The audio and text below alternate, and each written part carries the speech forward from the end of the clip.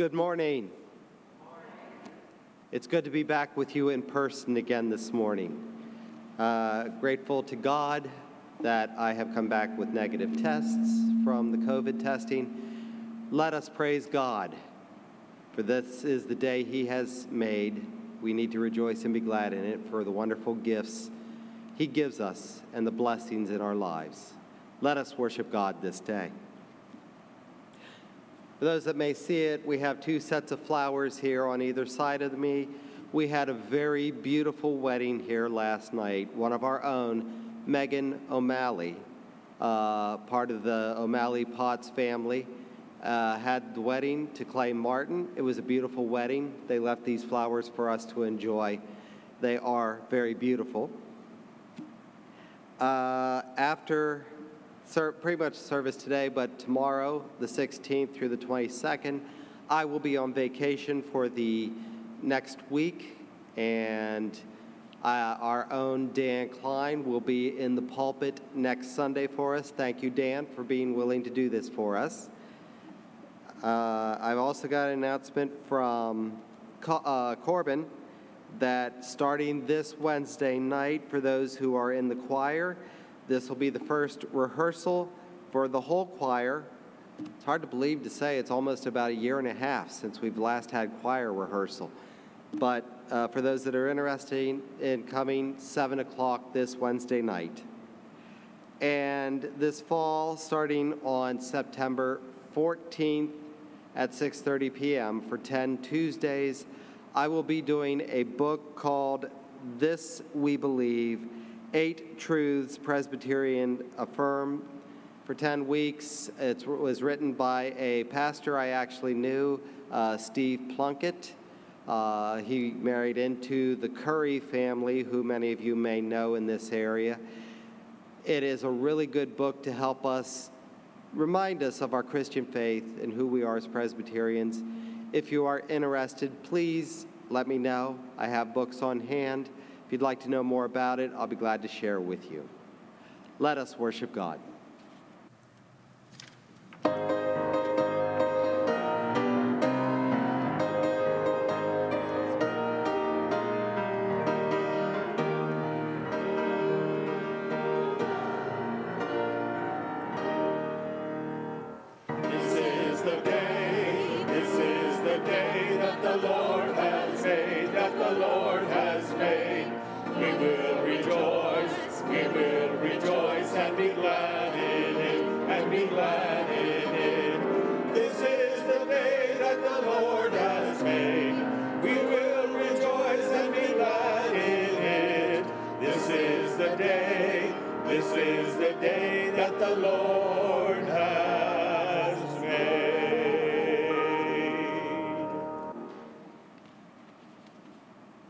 This is our call to worship.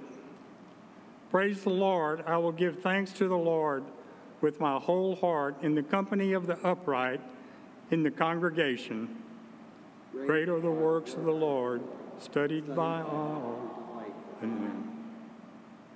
The fear of the Lord is the beginning of wisdom. All those who practice it have a good understanding.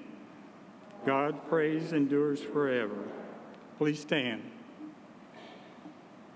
as we sing hymn 276, Great is Thy Faithfulness.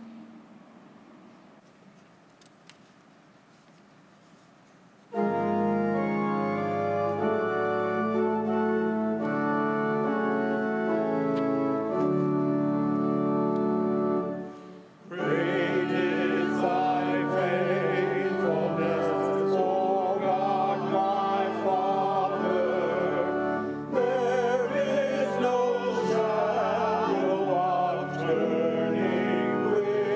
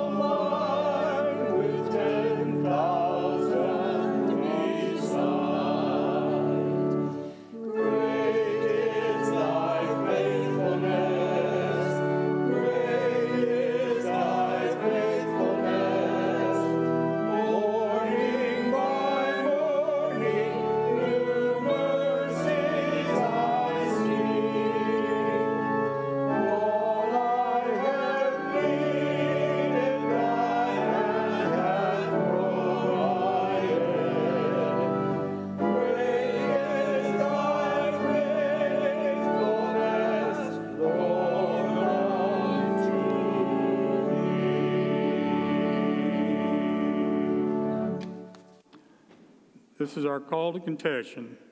The God revealed to us in the same pages of Scripture is a welcoming and inclusive God who directs us to love one another.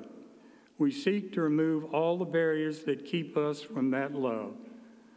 Come now to confess all that separates you and others from our God. Please join me in prayer, followed by a moment of silent personal confession. God of wisdom and insight, we confess to you. We confess that we have sought to conform instead of in your ways. We seek worldly comforts and possessions to satisfy a hunger within us that only you can fulfill. We humble our worldly measures so as to satisfy quality. We see the awesomeness of your work in creation. We confess our foolish ways and confess our inner longing to follow you. Help us to turn away from the temptations of temporary ease and to live in the temple of love, justice, and peace. In the name of Jesus, you are laid down for life, giving up the ways of the world so that we might know love. Amen. A moment of silent prayer.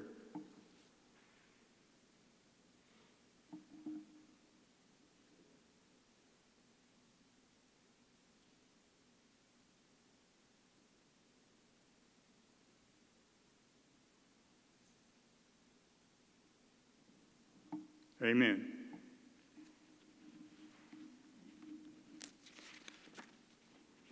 God pardons those who humbly repent and truly believe the gospel. Friends, believe the good news.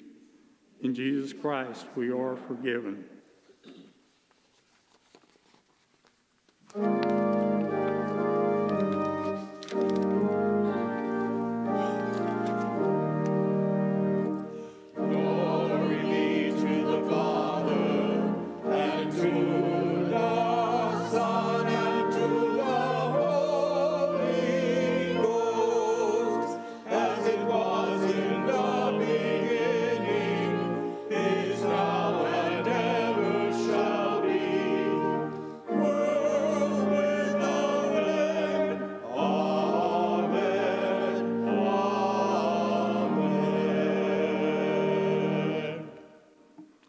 You may leave your offering gifts at the front of the church or send them into the office. We will observe a period of reflection with music on what gives us and how we can give back.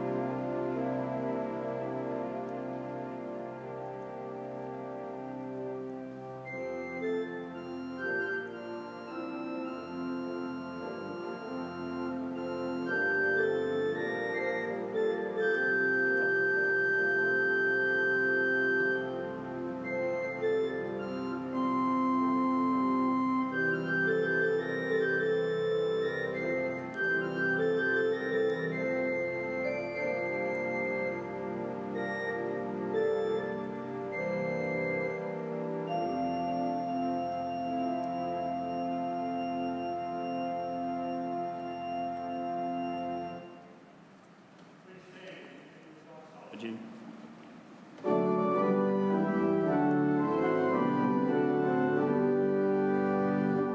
Praise God from whom all blessings flow. Praise Him, all creatures here below. Praise Him above the heavenly hosts. Praise Father, Son, and Holy Ghost.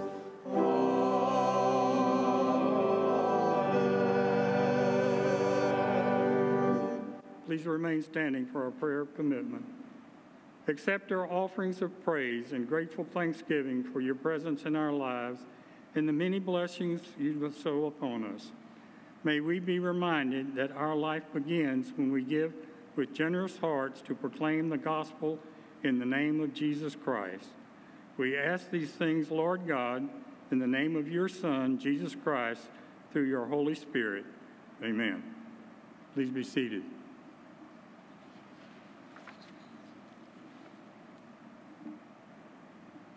The transition of the reign of David to that of Solomon is noted in 1 Kings 2nd chapter, verses 10 through 12. And Solomon's beginning is marked by a narrative of how he is divinely equipped but for the task in a dream encountered with God. Chapter 3, verses 3 through 14. 1 Kings 2, 10 through 12. Then David slept with his ancestors and was buried in the city of David. The time that David reigned over Israel was 40 years. He reigned 7 years in Hebron and 33 years in Jerusalem. So Solomon sat on the throne of his father David, and his kingdom was firmly established. 1 Kings 3, 3 through 14. Solomon loved the Lord, walking in the statutes of his father David. He sacrificed and offered incense at the high places. The king went to Gibeon to sacrifice there, for that was the principal high place. Solomon used to offer 1,000 burnt offerings on that altar. At Gibeon, the Lord appeared to Solomon in a dream by night, and God said, "Ask what I should give you."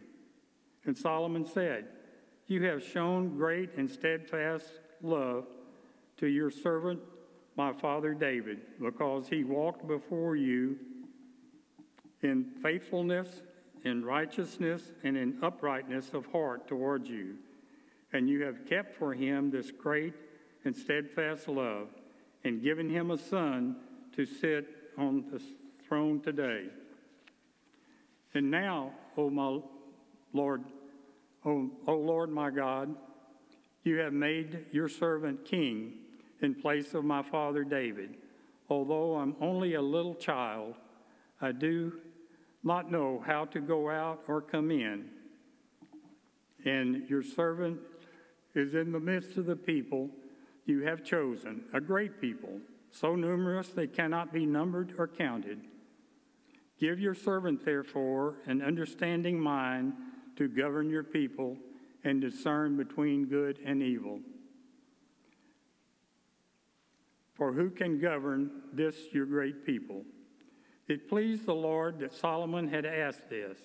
God said to him, "Because you have asked this and have not asked for yourself long life or riches or the life of your enemies, but have asked for yourself understanding to discern what is right, I now do according to your word, and indeed I give you a wise and discerning mind. No one like you has been before you, and no one like you shall arise after you. I give you also what you have not asked, both riches and honor all your life. No other king shall compare with you. If you will walk in my ways, keeping my statutes and my commandments, as your father David walked, then I will lengthen your life." The word of the Lord. Thanks be to God.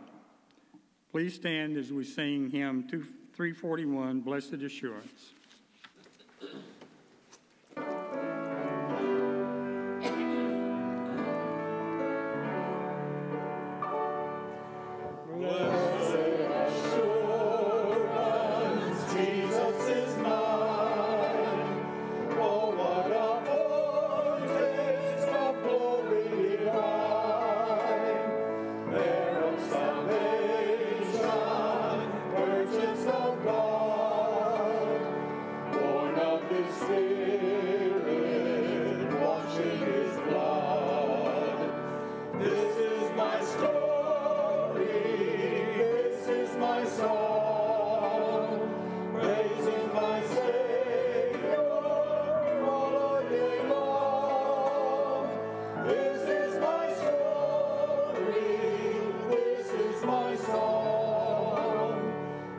praising my Savior all the day long. Perfect submission, perfect delight, visions of rapture now burst on my sight. Angels descending, ring from above, echoes of mercy, whispers of love. This is my story, this is my song, praising my Savior all the day long. This is my story, this is my song, praising my Savior all the day long. Perfect submission, all is at rest. I in my Savior am happy and blessed, watching and waiting, looking above, filled with His goodness, lost in His love. This is my story, this is my song, praising my Savior all the day long. This is my story, this is my song, praising my Savior all the day long. You may be seated.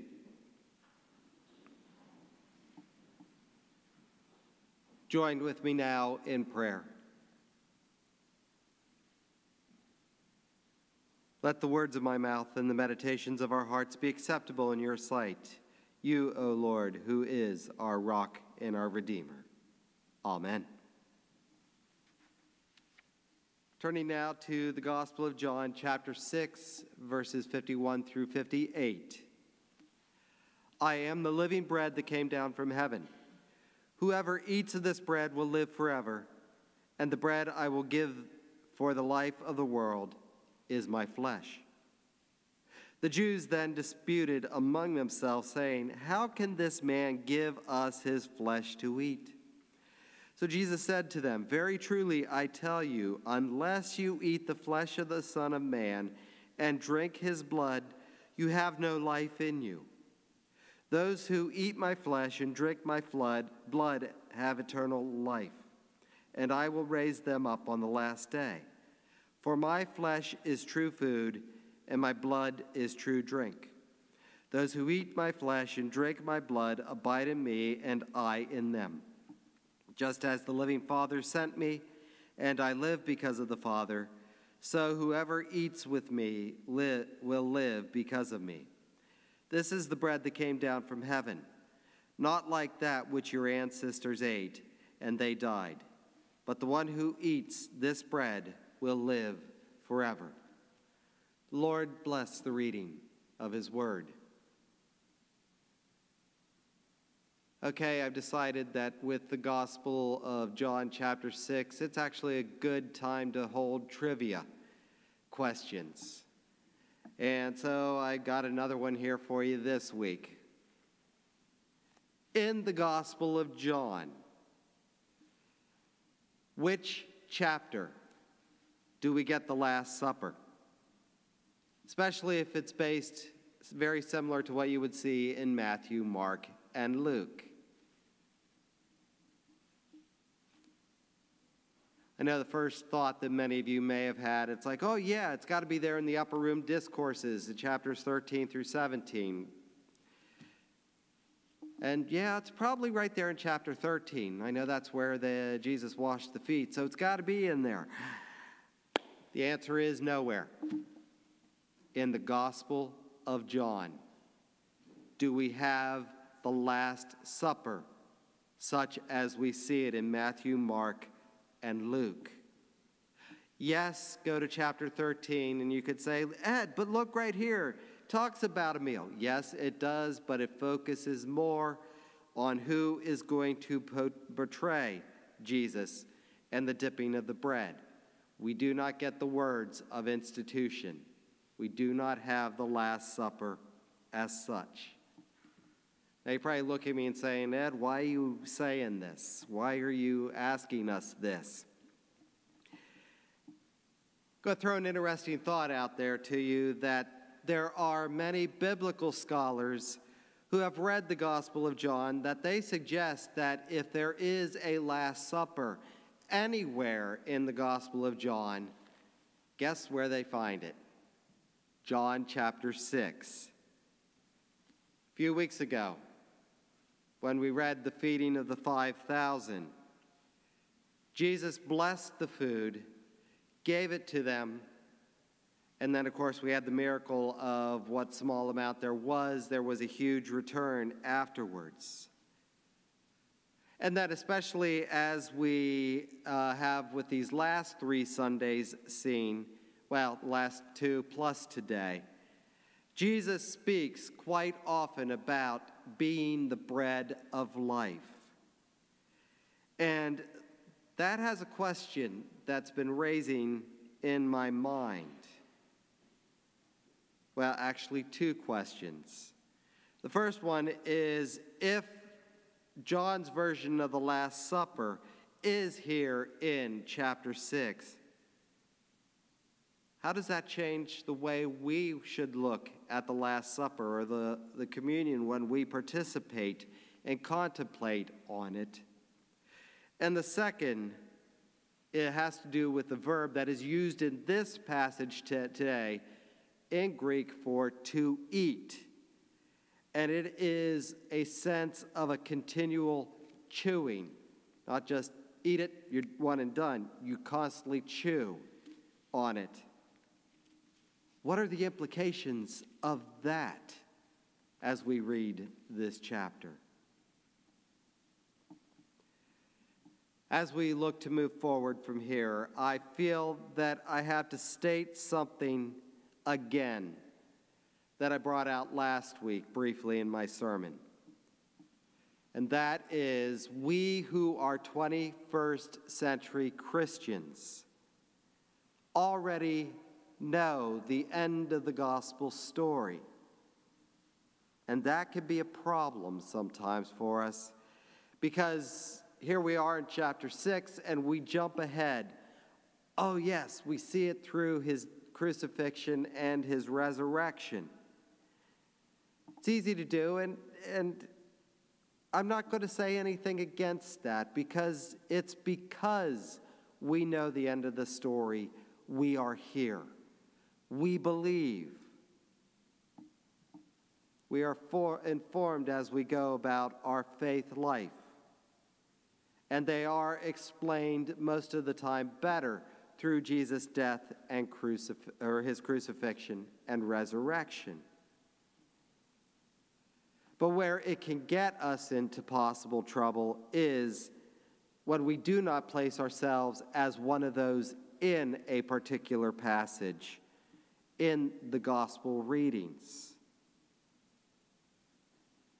And this many times has it that Christians have forgotten or have never learned things historically tied into these passages, or even historically, even before what's being read there, of happenings or beliefs or otherwise that really tie into the gospel stories themselves and really do enhance much of what we're hearing and seeing.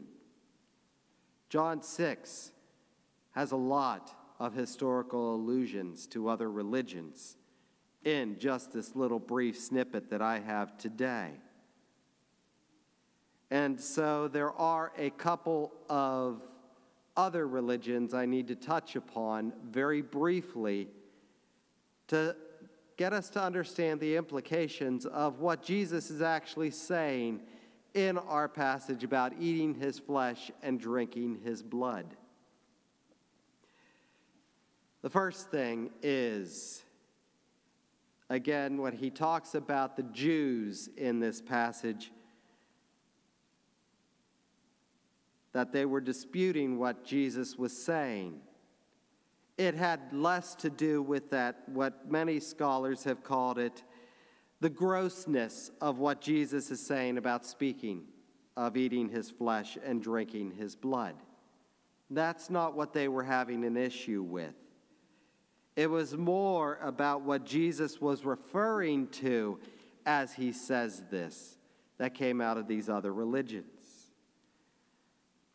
And keeping in mind that the Jews in John were those who were in authority positions. They were the leaders.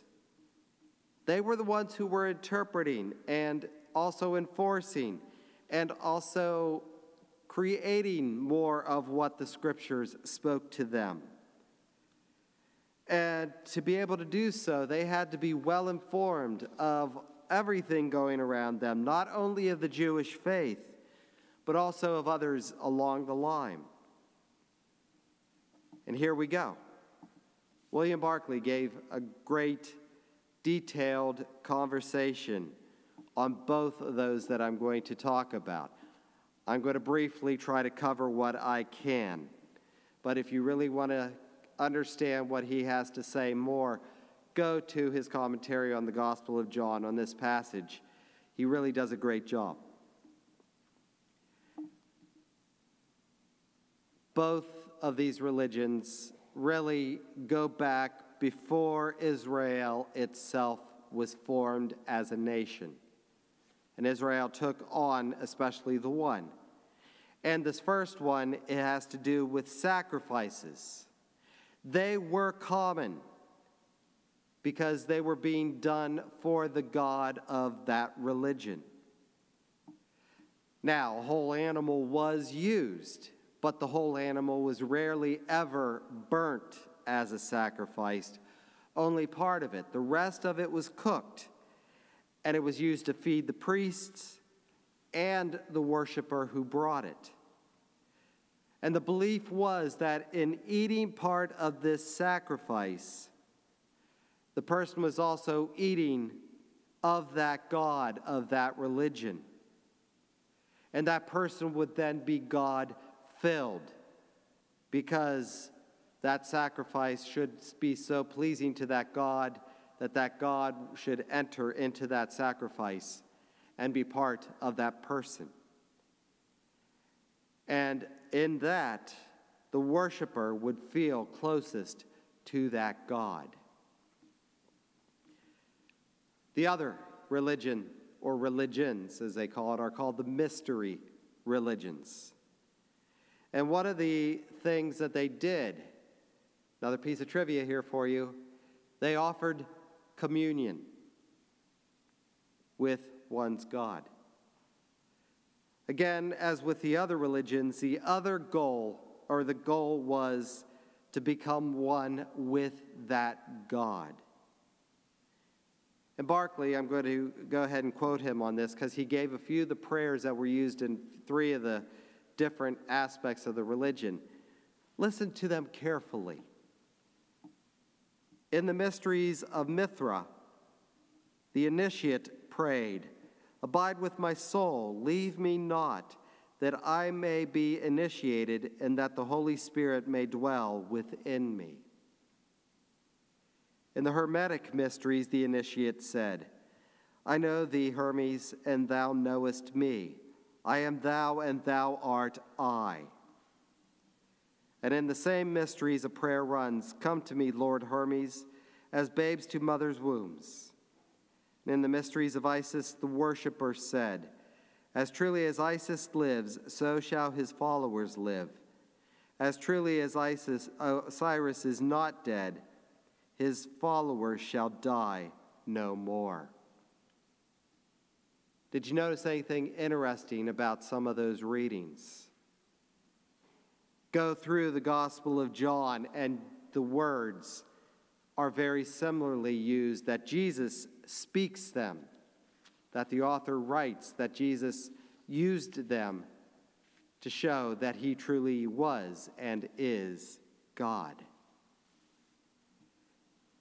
So, getting back to those Jews disputing Jesus, it was all about his claim of being of God and God, as John goes back to the beginning of his gospel. So in their eyes, Jesus was being sacrilegious in what he was saying.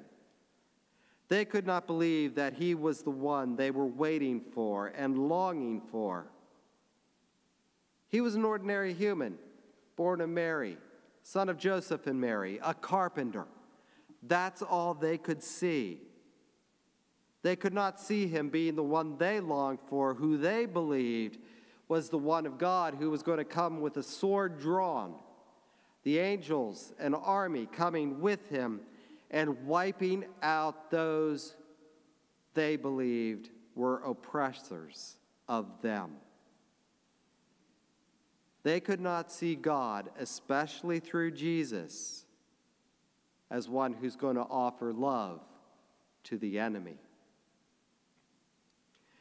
And that leads to how John's version of the Lord's Supper can be slightly different, a different take on some things.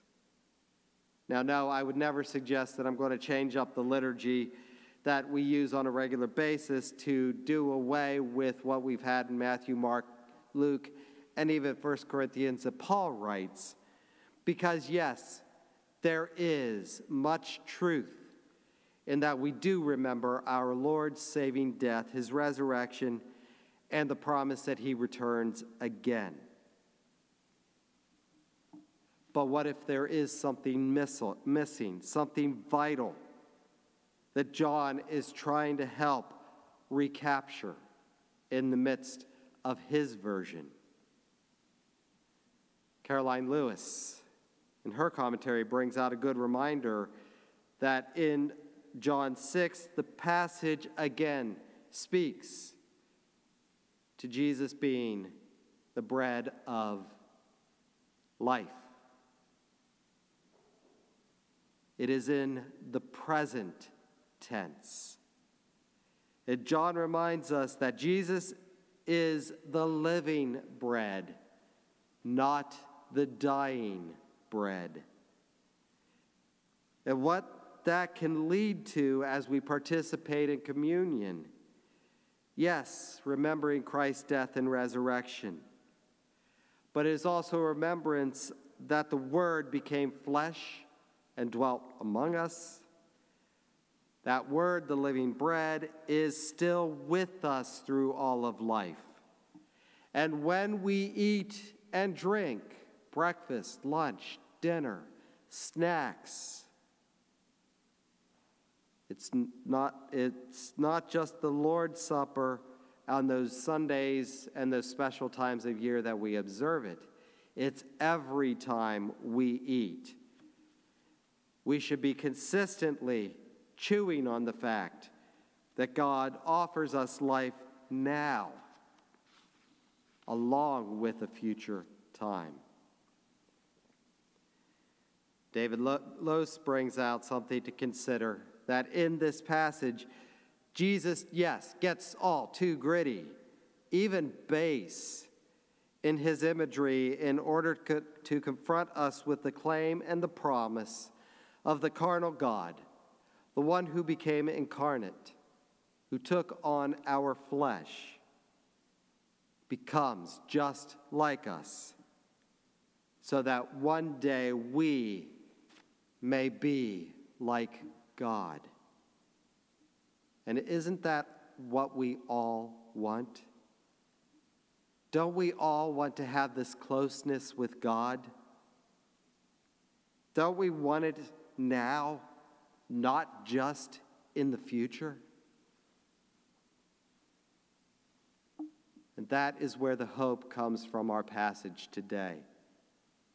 David Lose is also saying that in Jesus, the Word made flesh, and in the sacraments, the Word given physical, visible form, once again, we meet God who will be satisfied with nothing less than our whole selves. For flesh and blood is a Hebrew idiom which refers to the whole person: hearts, minds, spirits, feelings, hopes, dreams, fears, concerns, everything. In Jesus, you see, the whole of God meets us in love, redeems us, and sustains the whole of who we are, the good, the bad, and the ugly. So as we hear these words from Jesus again, are we going to bring our whole being to God through Jesus Christ? Are we willing to eat the flesh and drink the blood of Christ daily so that our whole beings will be so close with God that we will feel as one with him? Do we even want to feel and live the God-filled life? That is exactly what Jesus is calling for in these verses we read today. For this whole passage in chapter 6, it is now up to each one of us. Do we want to be fed? As for me, I will seek to eat the bread of life daily. Join me. Be fed. Feel God. Now and forevermore. Amen. Please rise and let us affirm our faith using the words of the Apostles' Creed. I believe in God the Father Almighty, maker of heaven and earth, and in Jesus Christ, his only Son, our Lord, who was conceived by the Holy Ghost, born of the Virgin Mary, suffered under Pontius Pilate, was crucified, dead, and buried. He descended into hell. The third day he rose again from the dead. He ascended into heaven and sitteth on the right hand of God the Father Almighty. He shall come to judge the quick and the dead. I believe in the Holy Ghost, the Holy Catholic Church, the communion of saints, the forgiveness of sins, the resurrection of the body, and the life everlasting. Amen. Please be seated.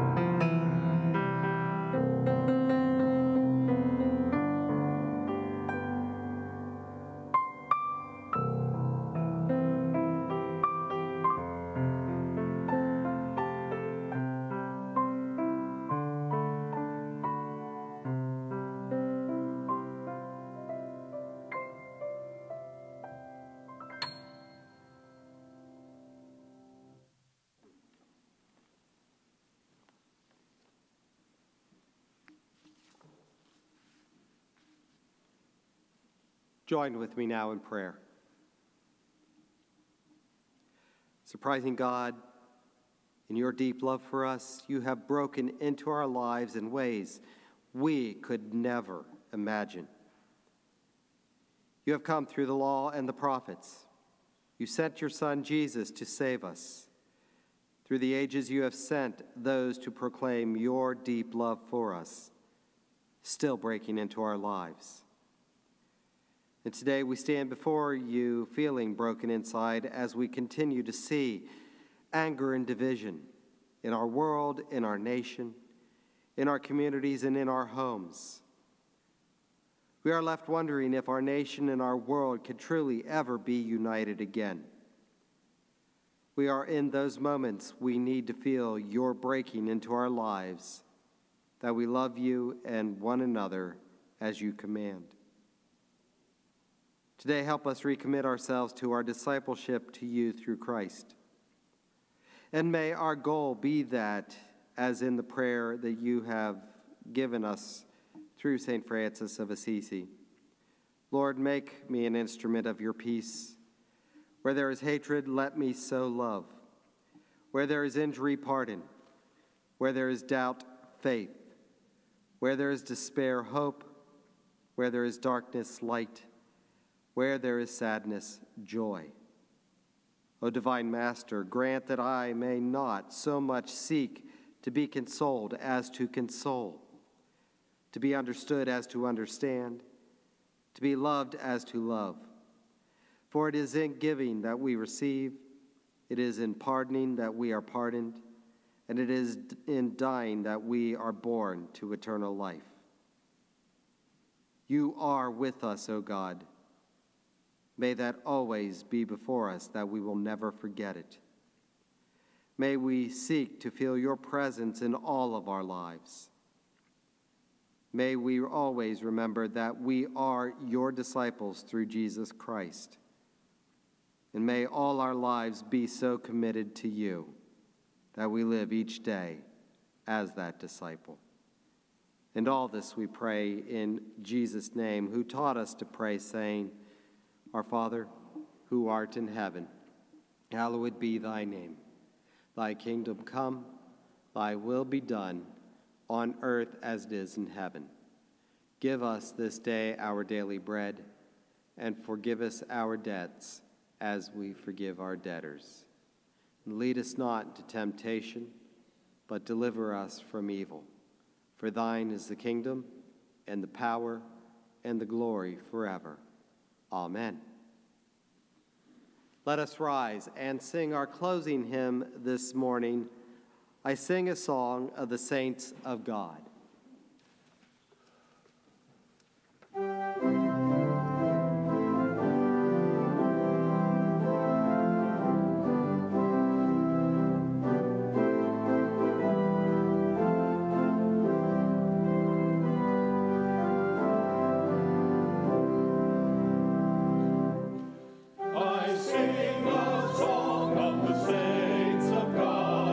Patient and brave and true.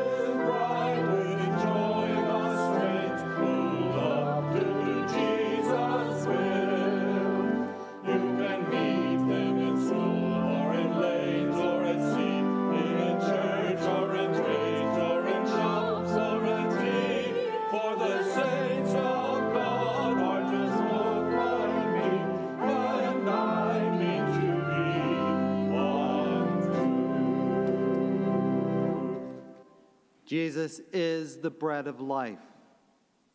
So whatever spiritual hunger we each have, bring before him, and he will give us life eternal.